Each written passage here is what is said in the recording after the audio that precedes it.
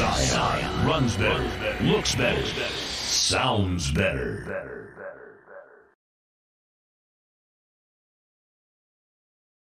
For this tutorial I'm going to use Blender from Microsoft's store, and that is Blender 2.81.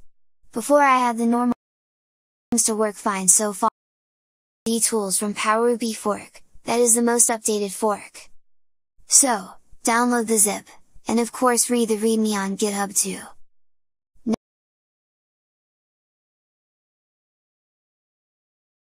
Miss DJ, so fucking man! Hey guys, welcome back to another video. Today I'm going to be showing you how to play Cuphead Redux. Hey guys, welcome back to another video. Today I'm going to be showing you how to play Cuphead Redux. Hey guys, welcome back to another video. Today I'm going to be showing you how to play Cuphead Redux.